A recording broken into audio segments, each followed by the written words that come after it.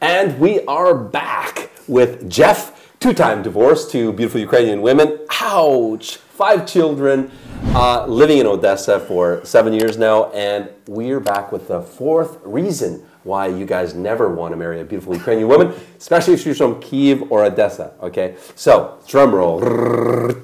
Jeff, you live in Odessa. Are there any scammers in Odessa? No, not at all. It's the nicest city in the world. I mean, you are in the lion's den in Odessa. Well, it's scam central. And Kiev is a little bit better, but Odessa, it has a bad rap for a reason. In the old Russian way of doing things, there's 2 cities. There's Papa Rostov and the Mama Odessa.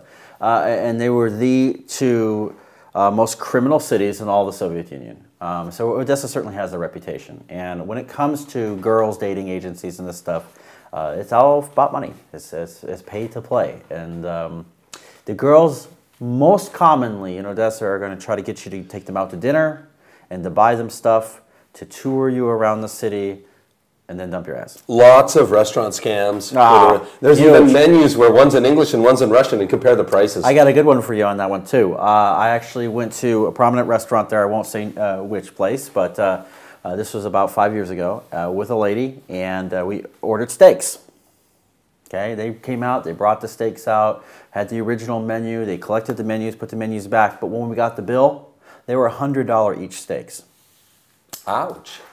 Surprise and welcome to Odessa. So you really, and the girl is all in on that. They get a cut. They make the deals and the arrangements. So you really have to be careful. Yeah, red flag. If she's got to make a bathroom pit stop before you leave, you know she's going to get her little take, her cut from the bill. The other thing is, you guys got to know, especially in Odessa and Kiev. Okay.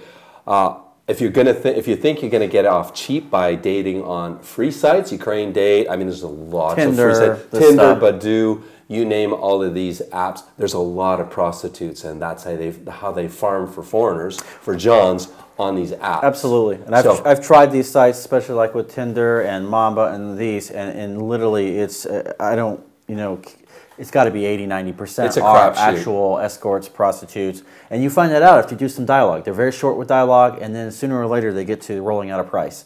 Or they try to push you to meet so they can get the free dinner, the free food, and all that stuff. And not to get too far off the wagon, but recommendation always with girls here, your first date, no dinners. Do the walk by the sea or the walk by the river. Do the walk or sit down at the cafe and have some tea. Avoid spending money up front, because that's how you're going to know whether you have a legitimate meeting or not.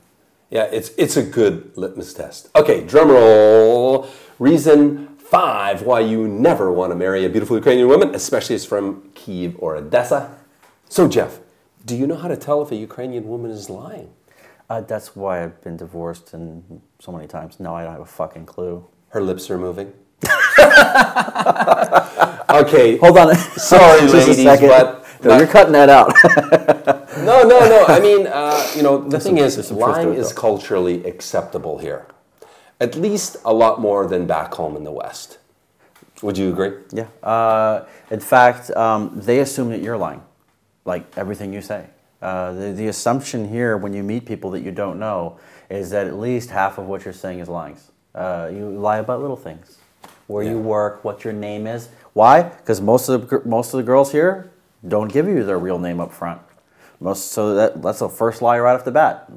Second lie is very common, besides their name, will be, for example, where they're from.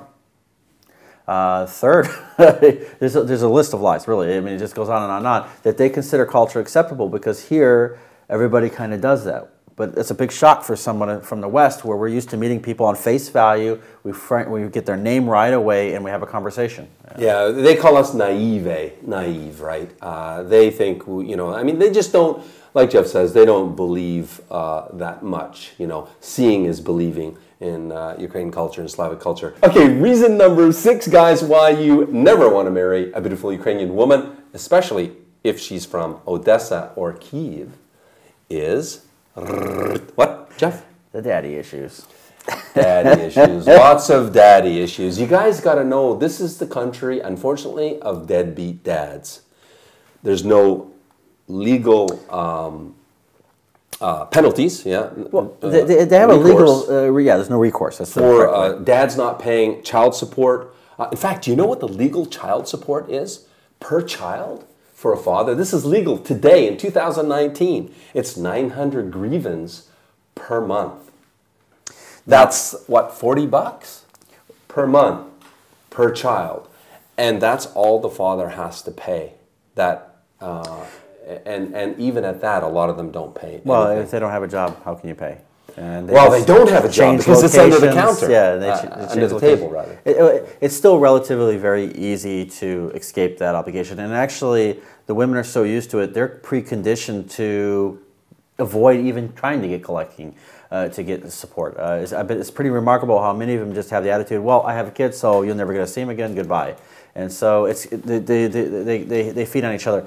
But I think what you're trying to say is that most girls and guys actually have grown up here without a father figure. Their dad got their mom pregnant and then runs off, divorced, whatever, it doesn't matter. But most have grown up in a single parent home, mostly with their mom of course working to support them, very low amount of money. And this creates a tremendous amount of issues in a country where young girls can be out drinking, smoking, having sex, going to clubs at 16 years of age. Okay, is nowhere near as strict as it is back home. And I would agree with you, but I would just tone that down a little bit, and I wouldn't say most. I wouldn't say most women have daddy issues or have grown up without a father figure, dad ran off. But it's certainly a lot more predominant here, a lot more. I don't know. Been pretty common. A lot more here than back home in the West. And that creates, I mean, when you don't have a father, what that does is it creates a woman with insecurities. Insecurities, low self-esteem. So just, a lot of daddy issues here. And I would do things, for example, that I thought would be good for the relationship, but she's so used to doing everything herself and not having any kind of positive role model for a father, that anytime something didn't quite understand in her mind, she would start blaming or punishing me. And I found that not just to be me, but very common amongst these girls, because again, they didn't have a father, or in some cases, they hate their dad because he was never there or he was always drunk. And so they get into arguments and they want to start projecting those insecurities directly onto you. And that's really hard to deal with. Yeah, there's a lot of psychology about what daddy issues creates here, but you guys just should be aware of it. And it's a good dating question to ask. How is your relationship with your father in particular? I always ask one. Yeah, and how long do now at least. Joe, you're actually right. Starting off by asking, what's your home life like? Are your mom and dad still together? What was your relationship with your father like? You're going to have a hard time getting them to answer that, actually, especially if the home is broken. Or they might ask you or look at you like, oh, you're strange, or why are you asking me this? But my God, if only I would have asked these questions earlier in my life, I would have had a lot less problems. I'll do a little bit of a reclama here, a little bit of an ad. That's one reason why we started doing soul profile videos, which are hitting the channel every week. It's 10 very tricky questions that we ask ladies in our database to help guys figure that out. And two of the questions is, what's your relationship like with your father, your mother, and how long have they been married? And that way, right in the profile of the lady, you get to see daddy issues.